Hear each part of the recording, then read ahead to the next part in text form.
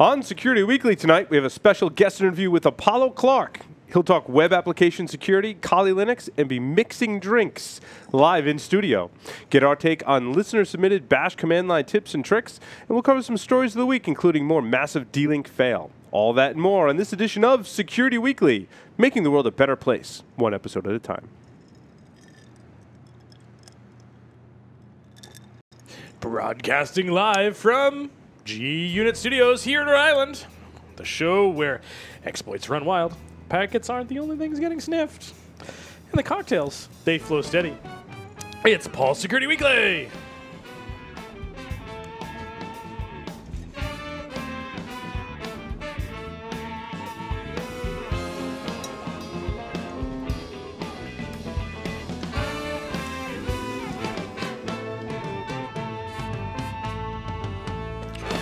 This episode is brought to you by Pony Express. Check out the Community Edition and turn your Nexus 7 into a lean, mean pen testing machine. For all those hard-to-reach places, there's Pony Express. Visit them on the web at ponyexpress.com. And by Onapsis, the leading provider of solutions to protect ERP systems from cyber attacks. Customers can secure their SAP and Oracle business-critical applications from espionage, sabotage, and financial fraud risks. Visit them on the web at onapsis.com. And by Black Hills Information Security, the leaders in penetration testing and active defense. Email consulting at blackhillsinfosec.com to request a quote today.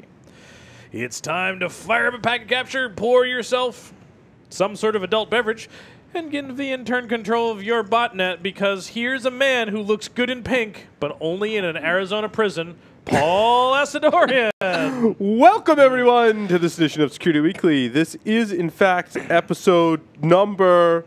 Let me get my show notes ready. Sorry, where did it go? 415. 415, and today is April 23rd in 2015. Thanks, everyone, for tuning in. It's wonderful to be here this evening. I'm joined by my illustrious host, Mr. Larry Pesce, sitting to my right. Yes, finally back from Orlando. Yes, yes. Special guest in studio, Apollo Clark is here, looking very dapper, by the way, mixing cocktails for tonight. And hell yeah. even though there's a crappy camera angle, he still looks good. It's good. I'll just you dress up the camera angle, Apollo. Nice. Yeah. So let me introduce the rest of the guests, and then we'll talk about our first cocktail that you made. Because I want to especially talk about the name, because it's named in honor of Mr. Joff Thayer. Oh, g'day, Paul. How are you? G'day, everybody. It's great to be here again. And I want to give a big shout out for all of the fans that came up to me last week in Orlando and at B-Sides. Orlando, it was terrific to see everybody. Lots of recognition. So glad you guys could drop by and say hello whenever you did. He's new to this fanboy thing. Oh, his first experience of fans coming up to him in a conference kind of thing? Yep. I got you. On the lines via Skype, we also have Mr. Carlos Perez. Welcome, Carlos. Hey, Paul. Happy to be here. Yes, nice to see you. You're in the same position every week, Carlos. I don't know how you do it, but you look the same every week. It's very consistent. Mr. Michael. Never enable my video. Mr. Michael Santar Cangelo is here. And I call him Cangelo because, there's such a thing as Cangelo. That's like a thing, dude. It's a thing. It is a thing. In fact, we have a picture of it. I don't know if they have it. Apparently now it's there it is. Look at that. Michael Santa Cangelo. Look, it's even labeled with your name, Mike. You can't see that picture, but it's awesome. Trust me. It's got pineapple in it. That's amazing. It's wonderful. That's amazing. I think what they're saying is there's fruit in your can is what. In any case, Mike, it's nice to have you on the show tonight. It's always nice to be here. Yes. Got fruit in your can? Apollo. yes. Thank you for coming down. You made the trek down from Boston. Is that where you work and live? Did the old MBTA. Nice. I actually worked today, too. It was nice. That's awesome. You used air quotes when you said that, Apollo. I don't know. I hope your boss isn't listening. No. The MBTA. The MBTA was functional today. I see. Yeah. So what is this drink? So let me preface this with, we put out a contest on the show, and I was like, whoever can send us their favorite cocktail recipes, we'll pick the ones we like, and we'll give people a free T-shirt based on that. So I'm like, well, that was kind of cool. We've been drinking cocktails here in the studio.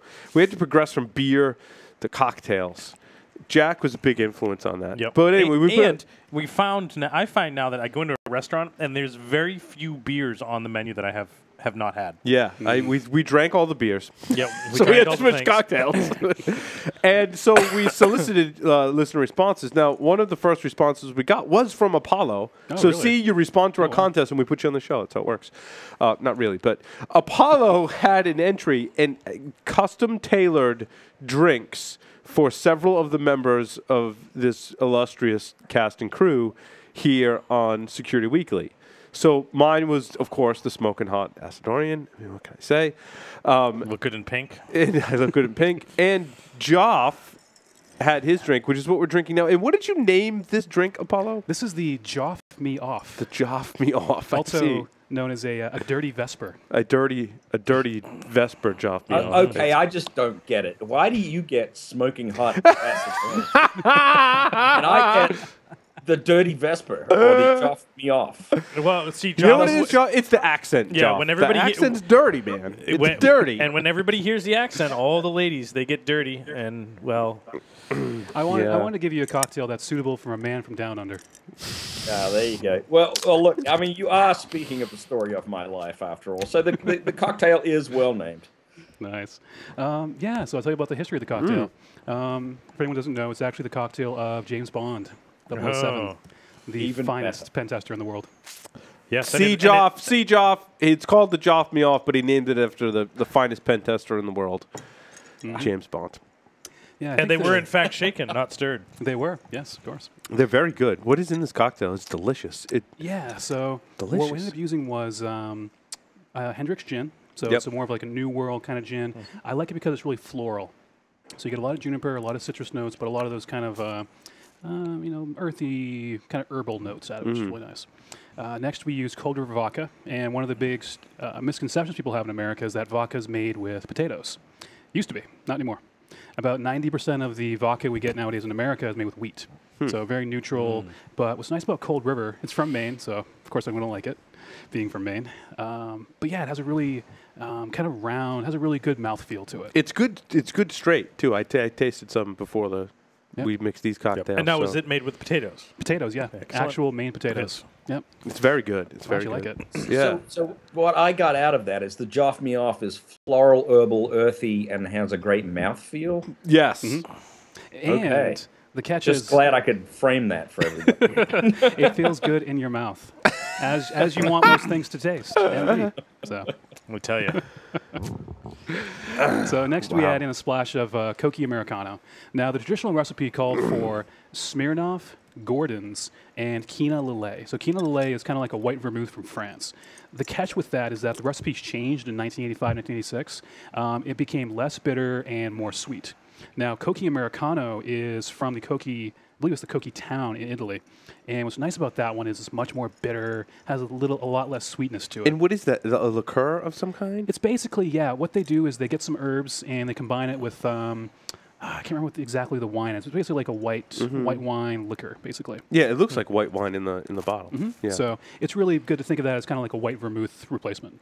So a lot more complex flavors, really, really nice. So you add all that together, and then you throw in a really nice big peel of lemon.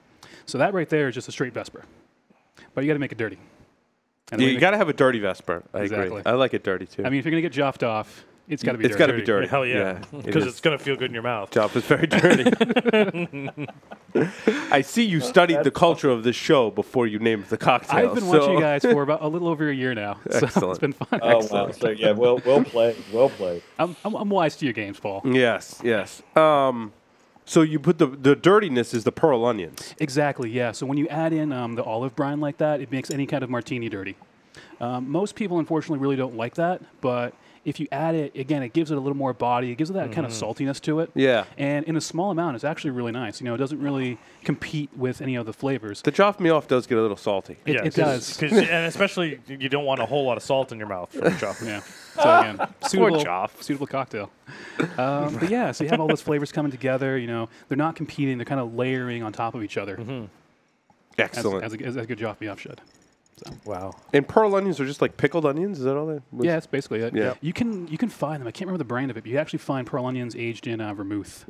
So that stuff's really good. I can't remember the name Now, of the brand though. I do want to see the name of this drink spread into your local drinking establishment of choice. So Yes. So people across the world, Joff, can order a Joff Me Off. that's right. That's right. I want at least if we can achieve this goal, perhaps this year sometime. If I'm in New England somewhere, I can go into a bar or pub and say, I would like a Joff Me Off. That mean I'll do what I can. And So the we're fine gonna have to damsel take him to behind the Foxy bar Lady, would say, yes, I'd be happy to oblige. We're gonna have to take him to the Foxy Lady or something like that. yes. Nice. So a couple of quick announcements. Ready to learn combat firmware analysis? Register for my Black Hat course, Embedded Device Security Assessments for the Rest of Us, a 2-day hosted class at Black Hat Las Vegas. Registration includes breakfast, lunch, access to the Black Hat briefings, business hall, sponsor workshops, sponsor sessions, and arsenal talks. Visit securityweekly.com/IoT to register today. Larry is teaching SANS Wireless 617 Ethical Hacking and Defense coming up in Austin, Texas, May 18th through the 23rd. Make sure you go register for that one. That's a SANS pen test extravaganza. There'll be all kinds of fun activities like beer drinking and capture the flag and hacking cities and Yep, things like that. Net wars and Net Wars. all that fun stuff. Then you're in Baltimore for SANS Fire in Yep. June, and you're in Berlin, Germany. I need a few more Immediately jobs me following. off. Immediately following You're in Baltimore. Berlin, Jiminy. Yeah. And then we've got a couple of other courses coming up later this year as well that have not yet been announced, but they've asked me if I'd teach. So Excellent. I think I counted I'm teaching 7 times this year. So Apollo, you are. Where did you learn to bartend? It's just like a hobby. Yeah, so what's funny is after I left high school, I spent 2 years in New Hampshire on Lake Winnipesaukee, and I worked at some of the bars there and everything. And that area has some of the highest retirees for the population. So, I was 18 at the time, didn't really know much about cocktails, but I'd have people come in and say, oh, I want a Sazerac, I want a Negroni, I want a Martini. And I'm like, I have no idea what those things are, but let's give it a try. And it was nice because, these people were usually 70 plus. So, they really like their cocktails. And after getting yelled at for a couple of months and being told you're not doing it right, I slowly started to learn how to make the cocktails. And But you couldn't taste the cocktails. Oh, Well, sure, couldn't. couldn't officially. Okay, moving right along. Yeah. you got to know the craft. That's right. But Well, yeah. you got to get the straw and you got to take a sip to make sure exactly. it tastes right. Yeah. Yeah, it was really fun. People, they were very, very particular, which for most people would be very frustrating. But I saw it as more like a learning experience. I got to learn each of the customers and how they liked it. So I not only learned the old style cocktails, but also how to customize them for the people Nice. that were taking them. So, That's awesome. Yeah. So you work in Boston as a web developer. Yes. Originally from Maine, as you said. And when you're not adding new features, you're breaking them. On weekends, as you say, like to mix cocktails, automating your deployment pipeline. You remember the Boston OWASP chapter, Boston Security Meetup, and founder of the Boston Kali Linux Users Group, where anyone is interested can learn pen testing for free. So now, Paul, how did you get your start in technology? Like you weren't always in security. Security kind of sounds like something that you kind of dabble with as kind of like a dotted line to your developer. Security found me. Security found we found you. And at this point now, And I'm your starting to buggy code that had security vulnerabilities, most likely, right? So, but how did you get your start in Exactly. technology? So that's the thing too. Growing up, I was, that nerdy kid that had computers. My father was, or I should say, is a CFO. So, early '90s. We always had those computers around. Really nice laptops, and the whole idea was I like to play on them. I played my DOS games. I played that one. If you guys can remember it, that old game with like the monkey throwing the banana. You had to like calculate the parabolic arc of it. I think I do remember that old one. DOS game. Yeah. Yeah. It's funny. We're going to talk about a story that talks about funny monkeys as the hacking mechanism. Nice. A video nice. of funny monkeys. Yeah. So that's how I got started with it. I was like 5, 6 years old at the time. Just trying to play some video games. And, I started learning how to do, MS-DOS, do that, everything. And then I started getting a little more intense with it, learning how do you do your master boot record, how do you fix the partitions. So I did that all throughout grade school, hit high school. This was early, like late 90s, early 2000s. Yeah, like 1998, GeoCities. Yes. Oh, yeah. So I think Yeah. Larry had a GOC's account. I did. back in Pretty the day. awesome. Yep, because that was like the only place you could host a website for free. Now, how did you get? So, how did security find you? Yeah, so about that. I don't know. I mean, I was a bit of a script kiddie back in high school, playing around the LAN. using Abel and Cain and Jack the Ripper and all that fun stuff. Just kind of messing around, basically. Nothing too bad. So I got really lucky because I was able to learn C programming as a sophomore in high school. So that really kind of set me on the path of, making HTML pages is one thing, but doing real hardcore coding with C, that was really nice. So it got me. So that's how I kind of got my start, kind of interest with security in general, just messing around with computers. So how security found me, though, was I was working at a startup in Cambridge, small little thing, and we started seeing some weird activity on the system. We started realizing our mail queue is suddenly 10x bigger, and we don't have 10x more new users. So that was kind of weird. So I'm looking through the logs, and I'm like, what are we sending out? Whole lot of Viagra emails. Nice. Nice. So you got your start in security through Viagra emails. Yeah, it got me hard for security. Wow. Wow. I see what you did there. And I really wish I hadn't seen it. So, what? So, but you're primarily a developer, Exactly. Right? And so, what web applications are you developing in? Like, what languages?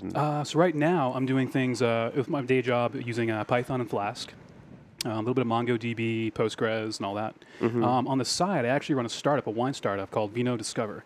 And that's written in PHP 5.6, I think, right now. It's either 5.4 or 5.6, and the Zend framework.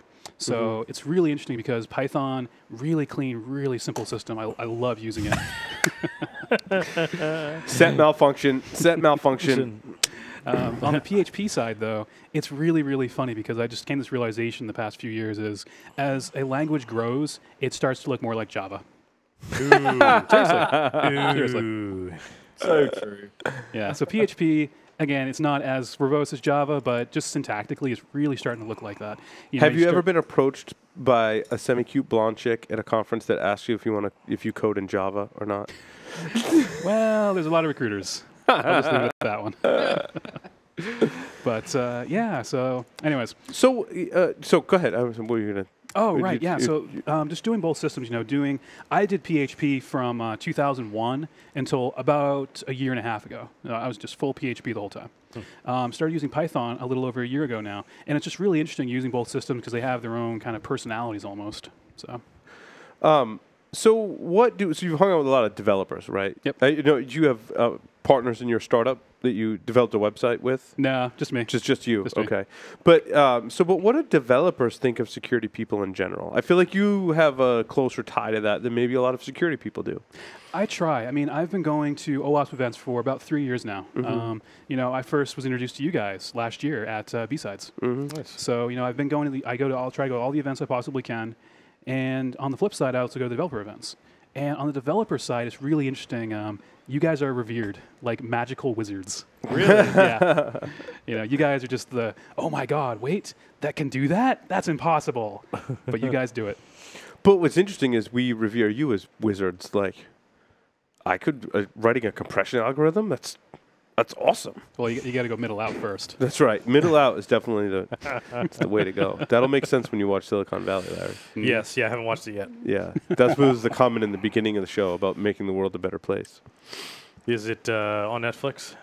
I don't think it's on so. Netflix. I think you gotta pay for it somewhere. I mean, it's on the internet. You'll find it on the internet. Yeah, or you can find it on the internet. so I'm told. Yeah. I mean, Yes. So I think we ought to be nicer to developers then.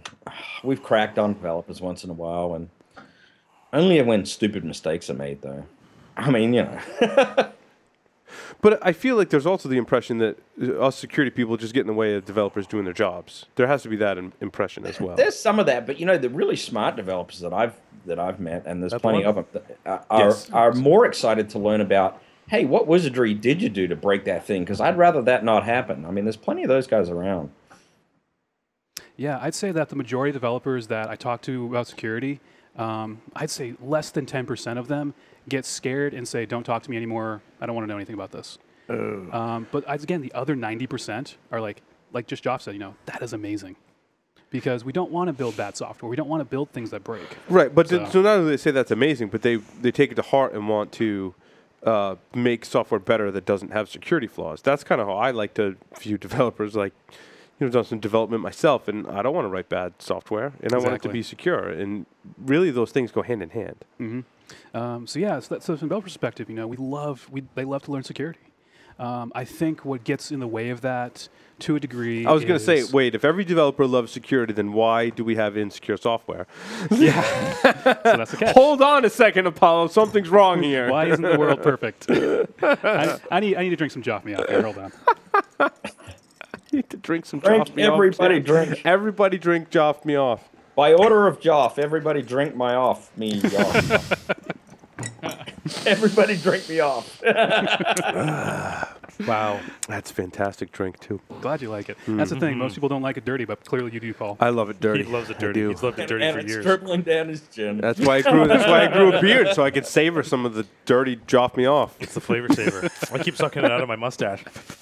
That's what she said. Stays with you. What were we talking about? Developers. Why don't we Developers. Have, why don't we have? Yeah, what gets in good the way? code? What are these? I think my theory is there's a lot of pressure to deliver. There's a lot of that software development lifecycle pressure to get it out, get it on the shelf and pushed out to market, and security is often not included in that equation. That's my theory. Yeah, exactly. I mean, it really comes down to what are we incentivized to do? I give talks about DevOps, and I talk about the problems of devs versus operations, which to a degree includes security. I feel like security is some interaction between the two of them, but anyways. Yeah, developers were paid to change the system and add new features. Operations and to a degree security professionals are incentivized to make things stable, not changing, and secure. Well, that just inherently is at odds with each other. So you just kind of have this culture clash of what is management and what are companies incentivizing us to do. So exactly, that's a lot of it. The other part of it too is with some managers, people I've worked with in the past, you know, they say, "Oh, you're doing security. Oh, okay, that's kind of nice, but it's not a requirement." So they basically see it as you're just wasting my time. Right. The flip side to that one, which I've had a lot of success with, is treating security as a form of fault tolerance detection. Because again, where do we find our bugs? It's always the edge cases. So if you can say, well, we're doing security testing, but we're actually doing is fault injection, and you can tie that into the QA process. A little social engineering you're throwing in little there. bit. I like it. I A like little it. bit, yeah. I like it. Mike, did you have questions for Apollo? I mean, along these lines? I know it's Yeah, in fact, I mean, I actually love the direction that you're going with this naturally. But so I look at it, and I'm interested in ways we can come together. In your experience, I know you straddle the fence, but from a developer side, what are the things that you've seen security people do where you say, yeah, that's it, that's good, let's do more of that? Because I think if we can model some scenarios for people, That's great. whether it was the approach, the language, and then I got a follow-up question if it doesn't fit into it about the ability to build better shared libraries and better code around things like authentication and stuff that we still struggle with, but that might be a secondary question. So what can we do? How do we make it easier for developers to do what developers need to do, but better? You okay there, Paul? Yeah, that's fine. You said you could eat the onion. Wow! He put those pearls in his mouth, and Wow. Woo! That's like the equivalent of eating the worm, man. You're not supposed to eat the worm. Wow. yeah, that's the That thing, woke too. up my senses. Well, the thing is, you think about what this cocktail is and why it suits James Bond. You're basically drinking pure booze right at this point, gin and vodka. Yeah. So those pearls, they'll get to you. They're good. Well, That was good. I wasn't Not expecting what that. you expected, huh? It was an explosion in my mouth. It was kind of The Joff Me Off exploded in your mouth. Exactly. A little salty. and the thing is, Little flour. that's a sign of a good cocktail right there. It grabs you by surprise. But yeah, so back to the question. So the things I've seen that are most efficient, most effective are, it sounds stupidly simple, is writing malicious user stories. You know, a lot of developers now, we do Agile, we do Scrum. We do Agile, we do Scrum. And, a lot of us are working off ticket systems and user stories and use cases. If you can write a user story that says, Tom can log into the system, but should not be able to edit Mary's, settings, yeah, we can work off that. So that helps a lot. You heard my reaction just because you're right. That's deceptively simple. Oh, yeah. That's awesome. So is that the kind of thing then that needs to be highly specific to the application, or is it the kind of thing then where we could collectively start to put together some base use cases that people then could build on and modify? I think both, yeah. Definitely having some generic use cases helps. I can tell you right now, just from being a developer, is if you give me a use case or a user story that's too broad, it's effectively useless to me. If you say, I want to input X, Y, Z, let's say I want to put in a date, start date and end date. Well, that could be something, like the story I just said. Tom should not be able to edit Mary's settings. Well, the devil's in the details, how should that date be formatted? Are we talking year, month, day, just the year, month, day, date timestamp? Like, there's so many permutations of that. That's what I would describe more as a user's story, really high level, and then you break it down to the really specific instances of a use case. So, for example, Tom should not be able to edit Mary's password. I can work off that. So. Yeah, you know what I love about this as I'm processing it through too is what a fantastic way to get everybody together on the same page. We talk a lot about visualization because if you can go to the whiteboard and draw it up and then point at it, you're all talking about the same thing. And what you're saying is, yeah, broad's fine but useless, which I would tend to agree with you. But the minute we're talking about the app that's in front of us, and you can say, well, hold on, what command did you enter, or talk me through the steps that you got to do that. Suddenly you understand, I understand, we're talking the same language. And so what's really cool is there's an investment of time on the part of security to understand what the functionality is supposed to be, and then we get to apply our experience to it. So, Mike, it comes down to a corny joke that I read the other day about programmers, right? So programmer's wife asks him to pick up a loaf of bread, and if they have eggs, get a dozen. The programmer comes home with a dozen loaves of bread. I mean, that pretty much sums up how programmers think, right? Very, very procedural. Goes into your date field, right? Yeah. Well, how should I structure my date field? Exactly. What was the other one that I saw the other day? Wife asked her programmer husband to stop at the store and get a half gallon of milk, and he never came home. Yeah. Yep. Exactly. Yeah. All right, so let me ask the second part of the question. And boy, I tell you, entropy ain't when it used to be. Sorry, I couldn't help. It's kind of a two-parter. One of the things that I've noticed in the past, in fact, I'll kind of work into it, is I still have nightmares probably of coming in at security a year after development to realize that, so I'm going to date myself, goes back to like an NT box, but it was unpatched, it was wide open, it had been hardened, not in the slightest, but the developers had already built all the custom code on top of that. And so we were kind of hamstrung for what to do. Is there something that either I know that it would be nice to say, oh, well, that doesn't happen anymore, but I don't think that that's accurate. So when it comes to development, whose responsibility is that? I mean, do you guys, is there a check at the beginning of a project to say, hey, what are we building on? Is this a good foundation? Should we go ask somebody? Do we need to be more proactive about that on the other side of the fence? Like, how would you, A, is it still a challenge? And B, what do we need to think about to solve it? I mean, from the organization perspective, we have developers, preferably, or we're going to have some people in-house, or we're going to hire some people based on our existing infrastructure, et cetera. So 9 times out of 10, it's going to be, what do we know? That's really what it comes down to.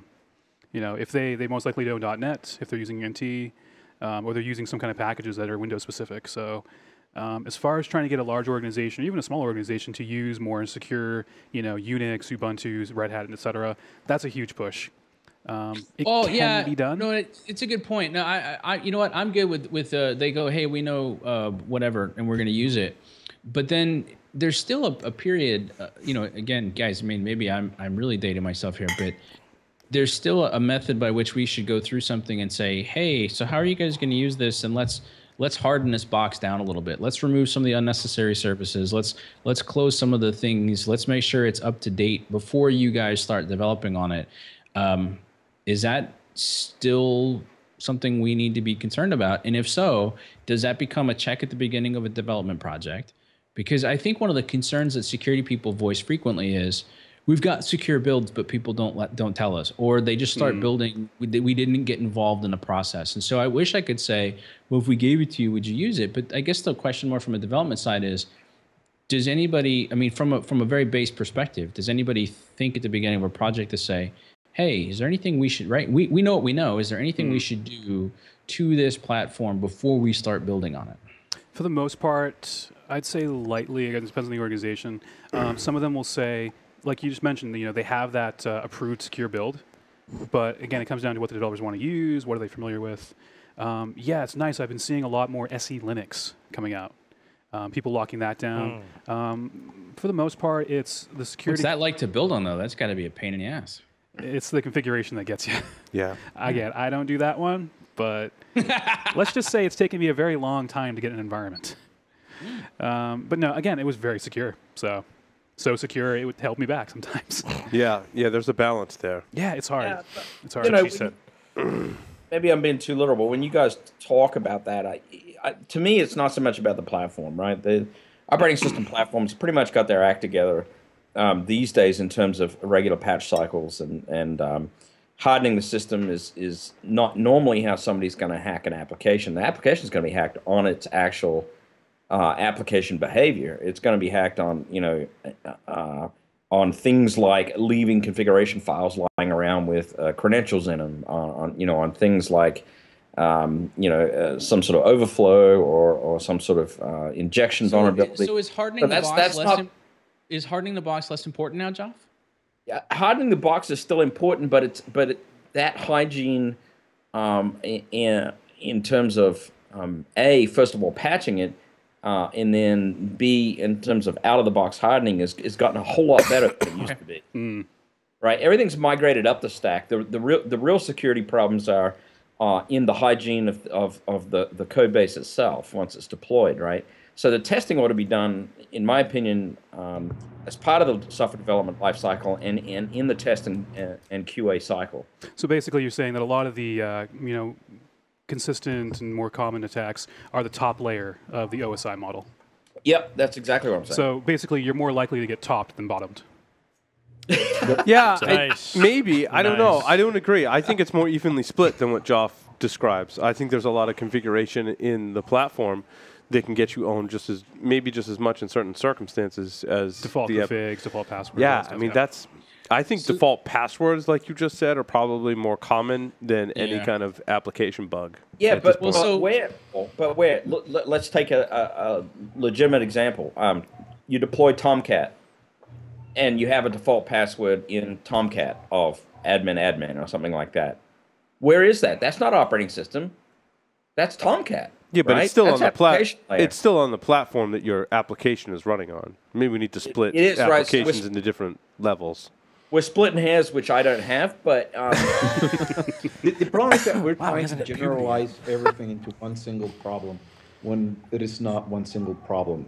And infrastructure is broken up into a lot of different components, and each component needs to be secure differently and has a different risk matrix that you can actually go in and say, this piece of equipment, it's attacked this way. This type of application is attacked this way.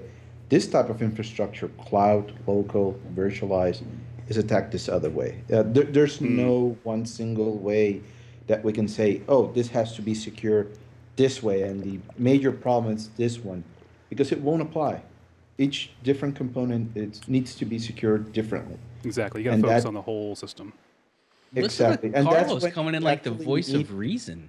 And that's when you actually... Carlos is right again. Yeah.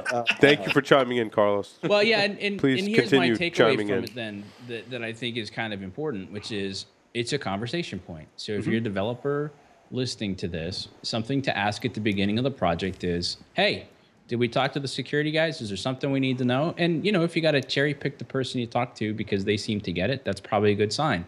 Flip side, security guys and women need to get better at being available to the development teams to say, hey, let me show you some neat tricks. Hey, let's talk about this. And what I picked up from Apollo so far is and come with some real stories.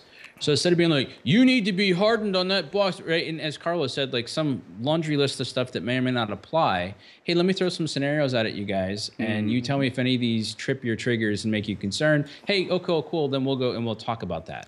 Now, So Apollo, if I came to developers with a case of Red Bull and donuts, would that help my case? It might. It might. I It's a gotta good say, chance that it though, would, right? If you bring some craft beer and some whiskey, they're a little more likely to listen to you. There you go. Nice. There you And go. not only that, Paul, the thing is that you have to talk their language. Yes. One of the problems that you will see with many security people is that they're tool monkeys.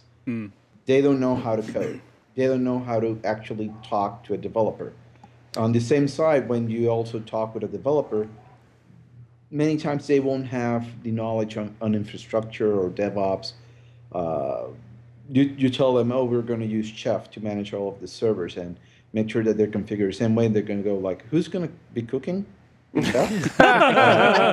What do you get? And What they do you don't get guys? it. What do you make it? Yeah. It's Get a little like salt, recently I was little Ansible in there. talking with several guys that dedicate themselves to cloud. I won't mention who they are, but they were talking about Docker, and they were saying, no, we set up our containers and they're working perfectly. We give them to the DevOps guys. They push the containers up, and they're over there. They don't need to worry about anything. Everything's in the container, and going like, and when did you build those containers? Oh, we built them about a year and a half ago. And we're like, So I saw a good tweet recently. It was saying, if Docker isn't your solution, then the question's wrong. Wow. and So the you have a problem, nice and then you use Docker, and now you have two problems. Yeah, exactly. Let me- that's You ever what had a we shell learned. inside of a Docker container? It's kind of fun. Yeah, it's, Me- it's interesting. Let me chime in on something real quick because I want to agree with Echo and then slightly pivot off of something Carlos said in terms of speaking somebody else's language. I'm seeing that all the time now. If you're presenting to the board, you got to speak their language, and if you're speaking to developer, you got to speak their language. Guys, they're not even dialects. What we're saying is, more colloquially, we need to have a mutual level of understanding. But I just want to suggest it's a bit of a misnomer to always say, yeah, go speak their language. No, it's okay if you don't speak their language. But the nuance to it is make sure that you guys are talking about the same thing. And so again, like what Apollo says, hey, use a use case, use an example. Other things that work really well, go to the whiteboard, be in a physical proximity, share a session where you can see each other on video if you're remote, and acknowledge that, hey, I know we might do some stuff different. I know you guys might do some stuff different. Let's figure out what we know together, and let's make sure that we have an understanding. It's as actually simple as that. So it's a good suggestion. It's good advice. But now that I'm seeing it so often and so much, it's like, for the last decade, the answer to communication was, communicate effectively. What's that mean? I don't know. Let's do this. Let's over communicate. What's that mean?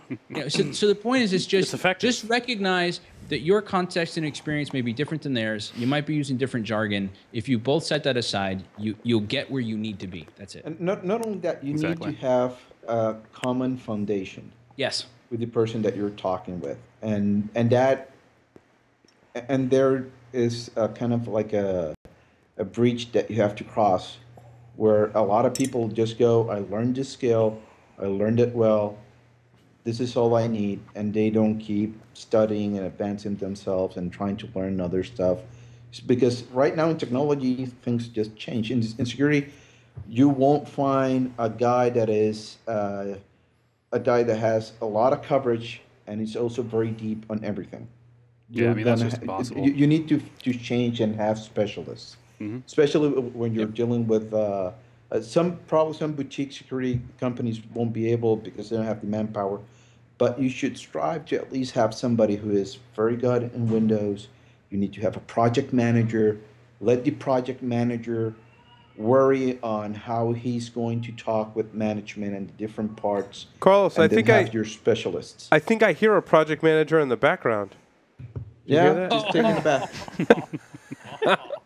Did I say that out loud? Sorry. You know what, too, then, Carlos brings up another fascinating and wonderful point. If you don't know something, don't BS people. Stop it. People will see through it, and then they won't believe. And that goes for anything. So if a developer asks you a question and you don't know the answer, don't BS your way through it. Just say, it's a great question. Be genuine. Instead of going, I don't know, and then, walk away, just say, I don't know, let me go find the right person. Let's go Exactly. figure it out together, right? I mean, those are opportunities. I certainly wouldn't expect to develop. Actually, I expect developers to know everything. Well, I might get there. But But yeah, so Michael, to your point earlier, how do you really effectively communicate? That's just kind of humanity 101. That's, I used to read a lot of philosophy. I like really studying Greek philosophy. And one of the most important rhetoric techniques is, you find the shared values. I guarantee that, between the devs, the ops, security, QA, we have problems that we're trying to solve. And we have something that we're both trying to solve. So that's an easy bridge right there. and aspirations. We always focus on the afflictions. Don't forget, aspirations are equally powerful. So Paul really, focuses on the ass a lot. What's in my name? There you go. So the next layer above that is, you look at adding business value, however you want to define that. So let's look at something like a really specific example. My server's running slow. Hey, Paul, my server's running slow. It's got to be the firewall. It's got to be the network. I mean, that's the thing. Just a simple little question like that, it gets a dialogue going between different people. And it gives you a chance to kind of look around. So if I said, hey, my server's kind of slow, well, that's a chance for you to kind of go in there and look at it. You can be, ideally, most people that would see that would say, oh, well, maybe you can help me solve the problem right now and fix it. But you could find so many other things to help fix that. You can say, oh, well, maybe the firewall is running slow. Maybe it's misconfigured. Maybe we have this extra service running there that shouldn't be there. That's more of like a sysop kind of thing. But it gets you communicating, gets you talking together. And what's crazy is if you want to take this a step further and be awesome is, hey, show me how to do, load balancing.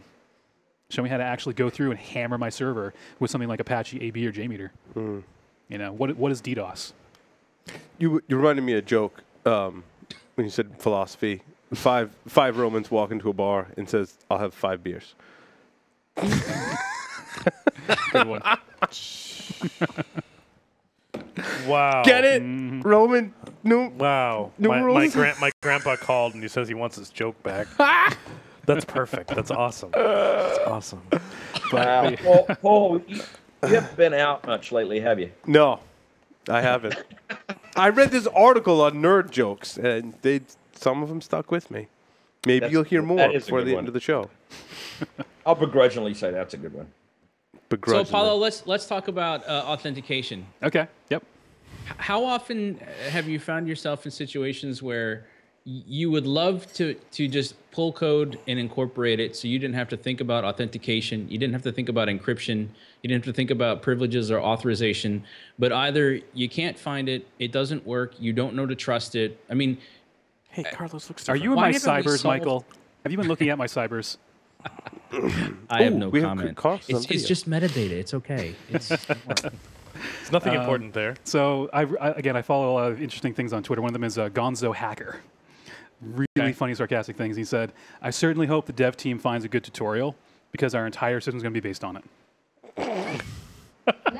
I mean, seriously. The first thing I do is I say, okay, what's the programming language? What's the database? What are we going to use for the stack? So again, I use Python and Flask.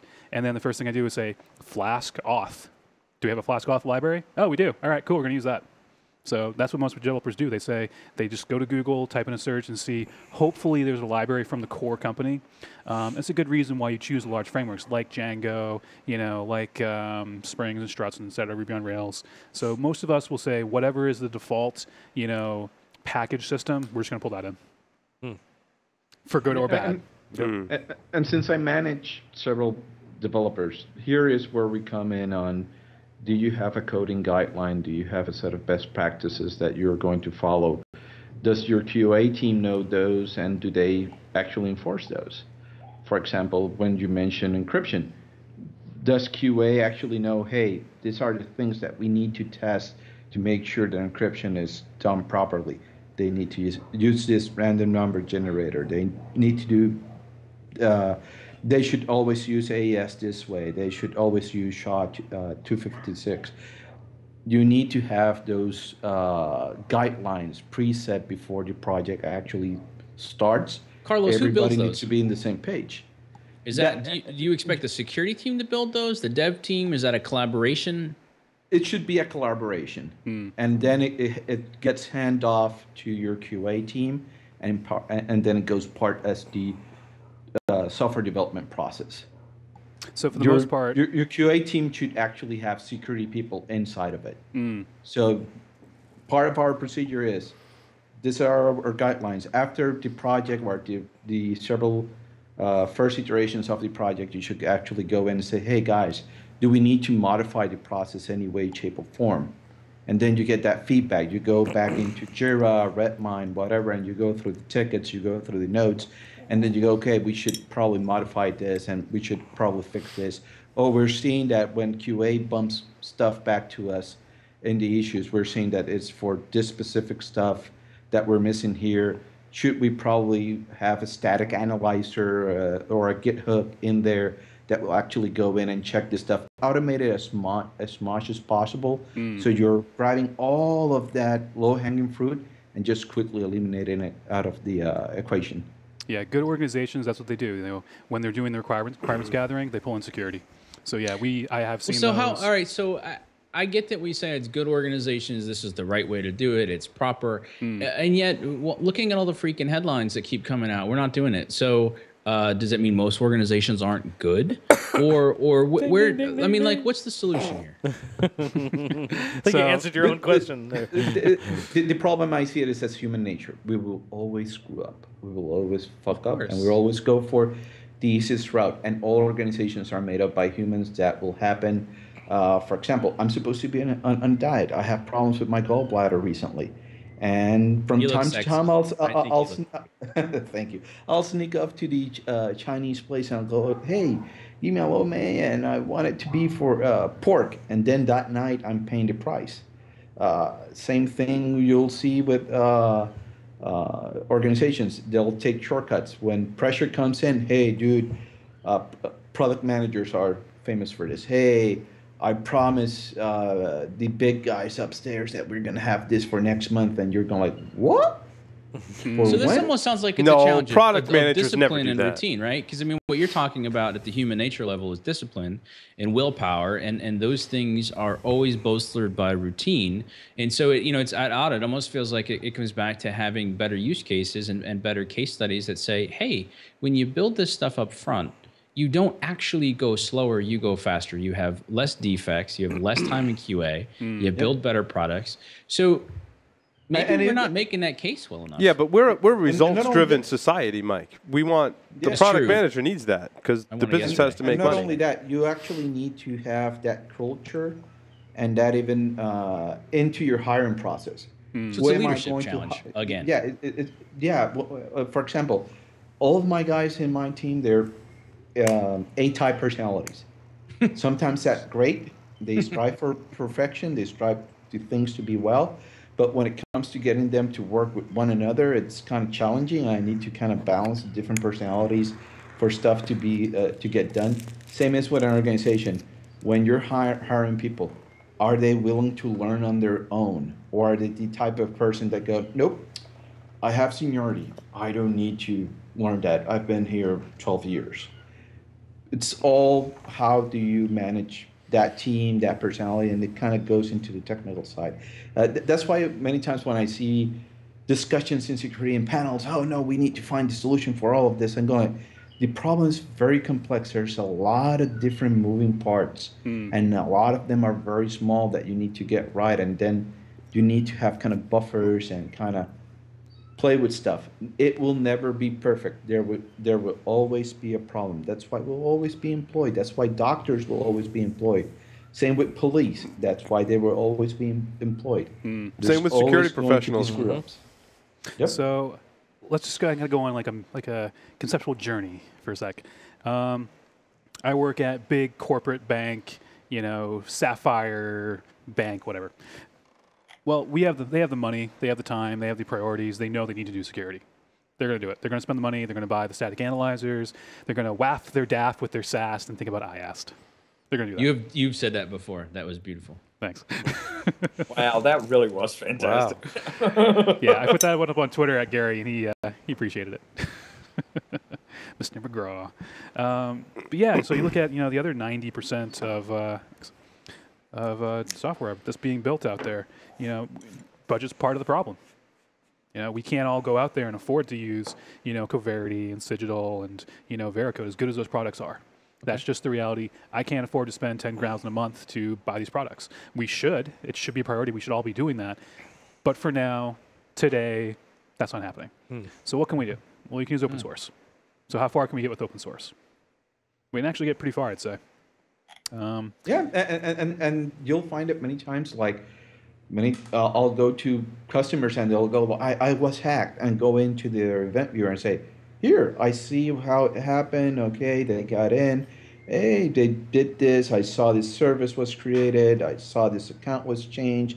I saw this user was created. And they go, whoa, how did you saw that? And go like, don't you know your own tools? You know that the OS can log all of that stuff, and you can actually configure it to log processes, so you know when something started, when it was ended, and Windows, you can actually do centralized logging. You can have all of your machines send their logs to one centralized Windows server, and you can track them all. Dude, They're no like, way. No. And that's the problem. They don't know their own tools. When you have somebody, a DevOps guy, a security guy that actually knows how to script and automate and do a bit of coding, they can do miracles if they have the right personality, they're very well motivated, and you actually give them enough leeway for them to astonish you. As you mentioned, open source can be there, but if you don't have the person that's willing to actually go in, learn that tool, modify it, and hey, I don't know Ruby. Let me learn Ruby. Let me find a couple of tutorials. And That's the willing thing to too. learn. A lot of really won't good be able to developers, they love to learn stuff. You know, I teach myself Redis. You know, I taught myself how to use Vagrant on the weekend. So, you know, a lot of developers, and I think just people in general in IT, they like to learn these new systems. Great way to get into it. It's not just a job; it's a hobby. Exactly. You know what I'm hearing though too, and I'm really encouraged by this, is that we keep pretending that we have these gaps, that we're operating in silos, and what I'm hearing is no, we're actually not that far apart. We have pressures, the way that we're incentivized, how much we need to get done, how much time we have to do it. Those things tend to contribute to it. But so what it sounds like is if we more frequently found ways, even informally, to get together to learn these things. I mean, you know, I think Carlos raised a point about you don't even know your tool. And I'm just sitting here thinking about the number of people who, once they learn how to get to the result that they want, that's the groove that they walk. Of course, they don't know how their tool works, but I think you could expand it to any number of people in any number of places. And so what a great opportunity to actually start teaching each other these little tricks. I mean, man, if somebody's good at scripting, that benefits everybody. If somebody can pull data that they can share, that's good with everybody. It's almost like sometimes we got to take a deep breath and say, okay, same team. How do I help you? Right? It's, I mean, you know, let's go 80s motivational for a second. Zig Ziglar, one of my favorite quotes of his is, "You can get anything in life you want if you help enough other people get in life what they want." That's nice. It seems like maybe if we can go to each other and say, "Hey, I'm a developer. I got some free time. I'd love to learn some more security. Maybe there's something I can contribute. Maybe there's something I can volunteer." Flip side, "Hey, I'm in security. I don't know how to code," which is exactly right. That's a true statement on my part. But what can I do? How can I, I can communicate. I can help do the case studies. I know how to think about stuff differently. What I think maybe if we just approach each other that way more often, we might actually figure out there's not a lot of gaps. So two things. What you guys mentioning earlier, instrumentation and monitoring stuff. Nagios, Snort, teach people that. Logstash, open source, free. That's a good starting point. Is it the best enterprise level? God, no. No. But hey, let me ask you a somewhat naive question, but to just pretend I'm with management. Yep. If I start with open source stuff, but I'm starting with the mindset of how do I test this? How do I define it? How do I build it? And then it works. Now it's commercially viable, and I have a better budget. Can I go to the better paid, more extensive solutions later? Like if I design with that in mind, can I migrate to that stuff later? Or I would think so, yeah. Yeah. Again, it comes back to we talked a little earlier about the idea of the process we're following. If you can have just again way before you even start writing a line of code, talk about how are we going to approach the problem, and we get everyone, including security, to be part of that, and preferably using open source tools and saying, hey, every single time you do a code push, we're going to run Nessus, we're going to run Static Analyzer, we're going to run a port scanner. Then you can kind of build that into the process. Again, open source, free, simple, easy, automated. And that's really the key right there. If you can get that going, is it going to solve all your problems? God, no. But it's better than nothing.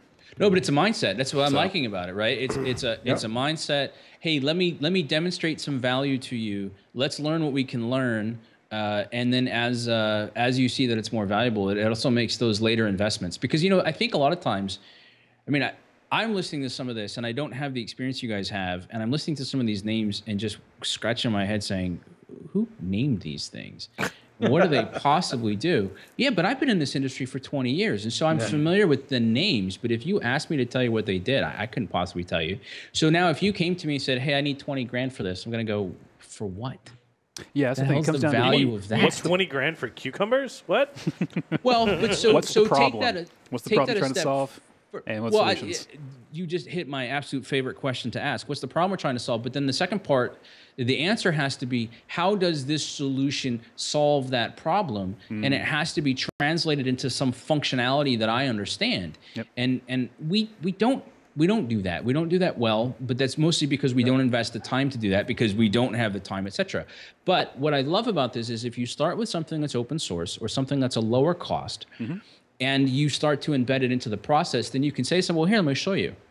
And once they see it, you come back to that common foundation. They go, oh, you meant that? Well, that seems really important to me.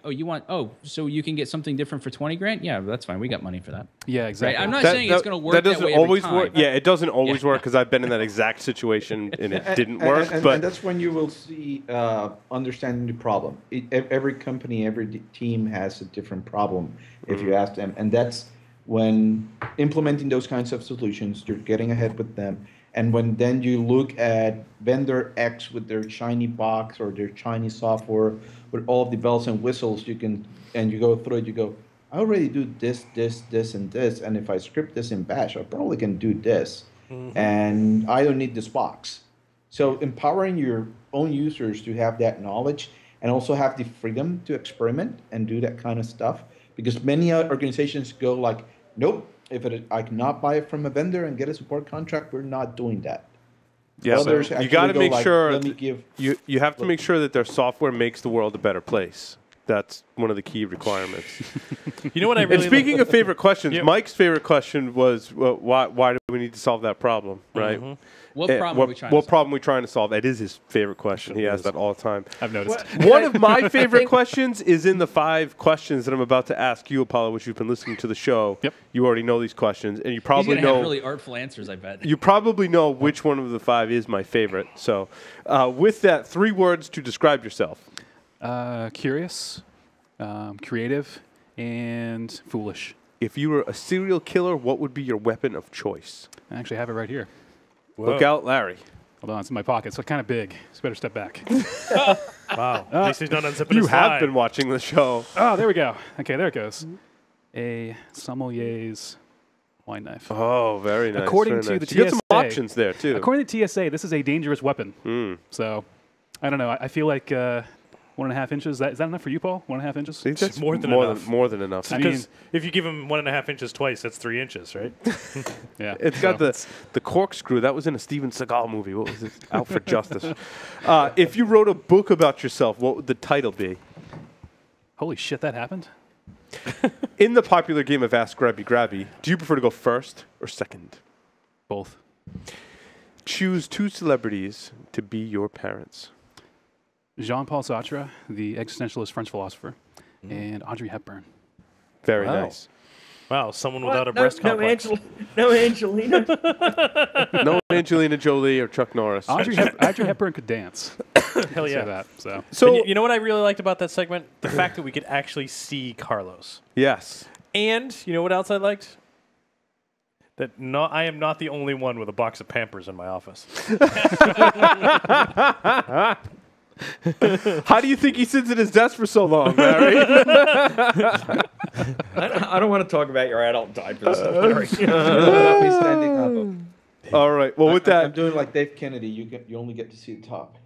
Nice. so with that, we're going to take a short break, mix up some more cocktails, come back. Stay tuned. Bash command line tips coming. Just the tips. Just the tip. Maybe even talk about Scream. I don't know. That'd be awesome. We'll be right back.